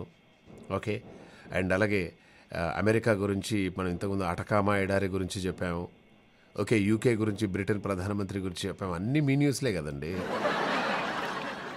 మరి అన్నీ చెప్పినావు గారి, నువ్వు నిన్న మొన్న తిరిగినటువంటి న్యూయార్క్ గల్లీ షాప్ తిరిగావు కదా, దాని గురించి చెప్పొచ్చు కదా అని చెప్పేసి మీరు అడగవచ్చు నన్ను. నాకు బాగా నచ్చినటువంటి ప్లేస్ వచ్చేసి న్యూయార్క్ అంటే ఎంత ఇష్టం. నైట్ టైంలో అలా ఒక మంచి టీషర్ట్ వేసుకొని, అలా ఒక షార్ట్ వేసుకొని, అలా షూ వేసుకొని, అలా బ్యాగ్ వేసుకొని, లైట్గా నైట్ అద్దాలు పెట్టుకొని అలా వెళ్తుంటే, hey hi, no I have a girl friend. కొద్ది దూరం పోయిన తర్వాత ఇంకో అబ్బాయి, hey man you're looking so handsome. సరే sir, I have my baby. ఎంతమంది అడిగినాను. అయితే న్యూయార్క్లో ఉన్నటువంటి స్కూళ్ళకి దీపావళి పండుగ సెలవు ఇవ్వడం ఏంటండి ఒక అద్భుతం. ఈ ఏడాది నుంచి న్యూయార్క్లోని స్కూళ్లకు దీపావళి సెలవిస్తున్నట్లు మేయర్ ఎరిక్ ప్రకటించారు. ఇక్కడ భారత సంతతికి చెందినటువంటి 2 లక్షల మంది హిందూ, సిక్కు, బౌద్ధ, జైన మతస్థులున్నారని చెప్పేసి వీరంతా పండుగ జరుపుకోవడానికి సెలవునిస్తున్నాం అని చెప్పేసి తెలియజేశారనమాట. ఈ నిర్ణయంపై నటి ప్రియాంక చోప్రా ఇన్స్టాలో సంతోషం వ్యక్తం చేసింది. తన చిన్నతనంలో న్యూయార్క్లో స్కూల్కు వెళ్ళినప్పటి రోజులు గుర్తొచ్చి ఏడ్చానని చెప్పేసి చెప్పిందనమాట. ఇప్పుడు న్యూయార్క్లో పిల్లలకి దీపావళి హాలిడేస్ వచ్చేస్తున్నాయి. కొద్ది రోజుల తర్వాత దసరా వచ్చేస్తుంది, కొద్ది రోజుల తర్వాత సంక్రాంతి సెలవులు వచ్చేస్తాయి, సమ్మర్ హాలిడేస్ ఎలాగో ఉంటాయి, సెలవులు మీదే సెలవులు ఇచ్చేస్తారు. అలాగే బ్రిటన్ ప్రధానమంత్రి అయినట్టు ఆమె హిల్లరీ పేరేం పేరు అమ్మాయి, ఆమె ఆల్రెడీ మంచి పొజిషన్లో ఉన్నారు. అలా మన వాళ్ళు వెళ్తున్నారు అంతే. అక్కడ కూడా మన వాళ్ళే, అంటే ఏ సీఈఓ ఆఫీస్ తీసుకున్నా, ఏ చూసుకున్నా కూడా అంతా తెలుగు వాళ్ళే అక్కడ రాజ్యం వెళ్తూ ఉన్నారు. మీరు కూడా వెళ్ళాలి. అలాగే ఆంధ్రప్రదేశ్ ఈ ఆసియాలో స్వచ్ఛమైనటువంటి గాలిలో నాణ్యత. మేము అక్కడికి వెళ్ళేసి కడుపు నిండా గాలి పీల్చుకోవాలి, మంచి ఆక్సిజన్ పీల్చుకోవాలి. మహేష్, అటువంటి ప్లేస్ ఎక్కడైనా ఉందా? Will you take me there అని చెప్పేసి మీరంటే డెఫినెట్గా నేను మిమ్మల్ని అక్కడికి తీసుకెళ్ళిపోతా. అది ఎక్కడో లేదు, మన ఆంధ్రప్రదేశ్లోనే ఉంది. ఆసియాలోనే గాలి నాణ్యత ప్రమాణాలు అత్యుత్తమంగా ఉన్నటువంటి నగరాల్లో ఏపీలోని రాజమహేంద్రవరం నిలిచింది. ఆసియాలోని అత్యంత కాలుష్యమైన టాప్ నగరాల్లో 8 భారత్లోనే ఉన్నాయని ఎయిర్ క్వాలిటీ ఇండెక్స్ గణాంకాల్లో వెల్లడైంది. గురుగ్రామ్ అనేది మీ అందరికి తెలుసు మొదటి స్థానంలో ఉండగా, ధారూహెరా, లక్నో, ఆనందపూర్, అలాగే బిగ్సరాయ్, భూపాల్, ఖడక్పడా, దర్శన్ నగర్, అలాగే ఛాప్రా తర్వాత స్థానంలో ఉన్నాయి. ఆశ్చర్యకంగా ఈ జాబితాలో ఢిల్లీ లేకపోవడం మనం గమనాలి. కానీ ఆసియాలోనే గాలి నాణ్యతా ప్రమాణాలను అత్యుత్తంగా ఉన్నటువంటి నగరం వచ్చేసి రాజమహేంద్రవరం. అందుకోసమే రాజమహేంద్రవరంకి బ్రాంకెటేస్ అటువంటిది ఏం రాదు. అలాగే ఇంకొకటి గుడ్ న్యూస్, ఏదో ఒకసారి చూడండి. అబ్బో, చిన్నప్పుడు రెడ్ కలర్ రిబ్బన్లు కట్టుకునేది అయ్యింది, బ్లాక్ రిబ్బన్లు కట్టుకునేది కదా మీరు. అండ్ అలాగే స్కూల్కి వెళ్ళేటప్పుడు గ్రీన్ రిబ్బన్ కూడా కట్టుకునేది కదా. ఇప్పుడు తెలంగాణలో రిబ్బన్లు దొరకాలంటే చాలా కష్టం. మొన్న ఏదో ఆఫీస్ మేము ఓపెన్ చేసాము, దాని రిబ్బన్ కావాలంటే ఈ కంగనాల షాపులకు పోయి ఒక రిబ్బన్ ఇవ్వమ్మ అంటే ఎంతది కావాలి సార్ అన్నారు. అదే ఈ దర్వాజకు అటు నుండి ఇటు నుండి అటు పట్టడానికి కావాలమ్మా, చిన్నదే, చిన్న డోర్కి అంటే కొంచెం తీసుకెళ్ళండి అన్నది. దానికి 50 రూపాయలు 60 రూపాయలు తీసుకున్నాను. కానీ ఇప్పుడు ఆంధ్రప్రదేశ్ వాళ్ళకి మొత్తం రిబ్బన్లు ఫ్రీ. అనకాపల్లి జిల్లా అచ్యుతాపురం సేజ్లో 300 కోట్లతో యమ రిబ్బన్ కంపెనీని ఏర్పాటు చేయబోతున్నట్లు రిబ్బెస్ట్ రిబ్బన్ కంపెనీ డైరెక్టర్ స్టీవ్ వెల్లడించారన్నమాట. వచ్చే నెలలో శంకుస్థాపన చేయనున్నట్టు తెలిపారు. దాదాపు 2000 మందికి ఉద్యోగాలు కల్పిస్తామని చెప్పి చెప్తున్నారనమాట. ప్రస్తుతం రిబ్బెస్ట్ కంపెనీలో 400 రకాల ప్రొడక్ట్స్ను వాళ్ళు తయారు చేస్తూ ఉన్నారనమాట. కంగ్రాచులేషన్స్ అనకాపల్లి. ఇగో వాళ్ళు ఎన్ని కోట్లన్నా పెట్టుకొని ఏమన్నా చేయని స్థానికేతరులకు ఉద్యోగం లభిస్తే, ఓ 2000 మంది ఉద్యోగం లభిస్తే, ఒక్కొక్క ఇంట్లో ఓ 5 అంటే ఓ 10,000 మంది 15,000 మంది కడుపు నిండా అన్నం తిని పిల్లలు మంచిగా చదువుకొని మంచి భవిష్యత్తులో మంచి పౌరులుగా తయారైపోతారు. ఏ గొడవ ఉండదు, ఏ కొట్లాట ఉండవు, ఎవరు ఉద్యోగం వాళ్ళు చేసుకుంటారు, చక్కగా నీట్గా ఉంటుంది అనేదే నేను కోరుకునేది అనకాపల్లి వాసులకి. కానీ చెప్పాను కండి, ఈ నైరుతి ఋతుపవనాలు ఆదివారం తెలంగాణ సహా దేశం నుంచి పూర్తిగా నిష్క్రమించాయని చెప్పేసి వాతావరణం తెలుస్తుంది. ఇక రేపంచెల వర్షం ఉండదు. నైరుతి ఋతుపవనాలు హే ఋతుపవనము హే అంటే నైరుతి చెలగే ఓ ఋతియే నై. సో నిన్న ఆదివారం ఉదయం అత్యల్పంగా సంగారెడ్డిలో 13.1, హైదరాబాద్లో 16.3 డిగ్రీల సెల్సియస్ నమోదైందనమాట. ఈ నెల ఇంత తక్కువ ఉష్ణోగ్రతలు నమోదవడం ఇదే చలి తీవ్రత మరింత పెరిగే అవకాశం ఉందని చెప్పేసి ప్రజలు అప్రమత్తంగా ఉండాలని చెప్పేసి వాతావరణ కేంద్రం తెలియజేశారు. ఓకే. అండ్ అలాగే చెప్పిన కదండి, మగవాళ్లకు మందు, ఆడవాళ్లకు మాంసం, మునుగోడు ఉప ఎన్నికల్లో సూపర్గా రాగానే ఏ బాబు ఎక్కడ మీ వార్డ్ మెంబర్ ఎంత? మీ వార్డ్ సార్ మాది 8 వార్డ్ సార్. ఓకే సార్ దగ్గరికి రా, ఇగో కోడి సార్, ఈ కోడి అలకగుంది సార్, అన్నిటికి బరువుది కావాలన్నా? అవును సార్, ఇగో ఇది ఇప్పుడే అన్నం తినే తీసుకుపోతే. అలాగే మగవాళ్లకు మందు, ఆడవాళ్లకు మాంసం. సరే, ఇది అట్లా పోతే అది ఫ్రీగా వస్తే తీసుకున్నారు, బాగానే ఉన్నాయి. క్రాకర్స్ విషయంలో చాలా కష్టమవుతుంది కదండి. తెలుగు రాష్ట్రాల్లో దీపావళి సందడి కనిపిస్తోంది, కానీ 2 రాష్ట్రాల్లో పెద్ద ఎత్తున క్రాకర్ షాపులు వెలిసాయి. కరోనా కారణంగా 2 ఏళ్లలో తగినటువంటి వ్యాపారం ఈసారి కాస్త బాగానే ఉందని చెప్పేసి వ్యాపారులు చెప్తున్నారు. ప్రజలు మాత్రం ధరలు విపరీతంగా ఉన్నాయని చెప్పేసి చెప్తూ ఉన్నారు. టపాసుల ధరలు కొండెక్కిపోవడంతో 1000 రూపాయలు ఖర్చు చేసినా కూడా కొద్దిగానే క్రాకర్స్ వస్తున్నాయని చెప్పేసి చెప్తూ ఉన్నారనమాట. బేబీ క్రాకర్స్ కొనుక్కుందాం అనుకుంటున్నాము, ఒక 10,000 రూపాయలు ఇవా? ఏంటది మళ్ళాను? అదే క్రాకర్స్ కొనుక్కుందాం.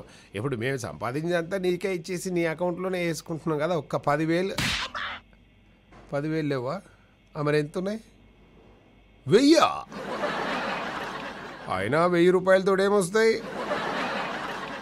సరే, 1000 రూపాయలు ఖర్చు చేస్తే అసలు ఏమీ రావట్లేదని చెప్పేసి వాళ్ళు ఫీల్ అవుతూ ఉన్నారు. ఓకే. అండ్ అలాగే కుంకుమ పువ్వు పండిస్తున్నటువంటి తెలుగు మహిళ. అన్నమయ్య జిల్లా మదనపల్లిలో ఓ మహిళ కుంకుమ పువ్వు పంట పండిస్తోంది. భూమి నీటి సంరక్షణలో పీజీ చేసినటువంటి శ్రీనిధి ప్రయోగాత్మకంగా ఒక గదిలో కృత్రిమ వాతావరణంలో కుంకుమ పువ్వు పండించడంలో విజయం సాధించింది.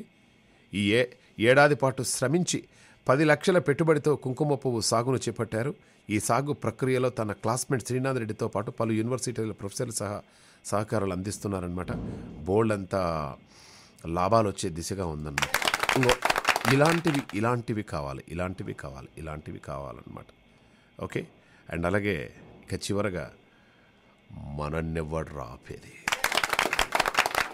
ఒకప్పుడు వేరే దేశాల గుప్పెట్లో ఉన్నటువంటి మనం ఇప్పుడు అగ్రరాజ్యాల పాలకులం అవుతున్నాం అన్నమాట. రవి అస్తమించినటువంటి సామ్రాజ్యంగా పేరుగణించినటువంటి బ్రిటన్కు భారత సంతతి వ్యక్తి రిషి సునాక్ ప్రధానమంత్రి అవ్వగా, అగ్రరాజ్యం అమెరికా ఉపాధ్యక్షురాలిగా భారత సంతతి వ్యక్తి కమలా హ్యారిస్ ఉన్నారు. అలాగే టెక్ ప్రపంచాన్ని కూడా మనోళ్లే వెళ్తున్నారు.